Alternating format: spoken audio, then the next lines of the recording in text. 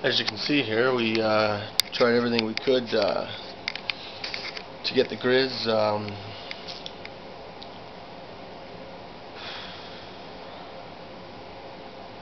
It's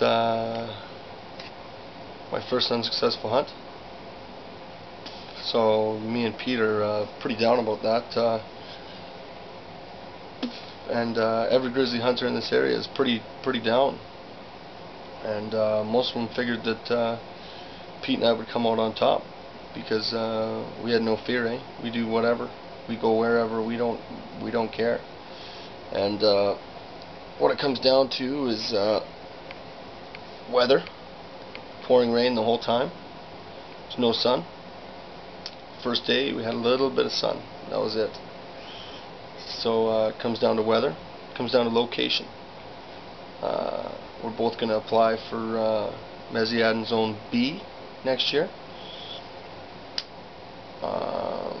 It's just as thick, but there's more salmon running up Clear Creeks, Hannah Creek South. So that's Pete and I's opportunity. We were able to nail quite a few gross, a lot more off camera than you saw, and that Canadian goose. It was an experience. It was good. We sniped that off from 100 yards away with a 22 with a 4x16 scope, which isn't the best, but we did her. It was a Marlin 22 Magnum. It's a good shot. And anyways, that's about it. So basically my goal here is to I'm going to keep tracking that Grizz out in north of Stave Lake there, 2.5 hours in on those logging roads. Keep tracking him.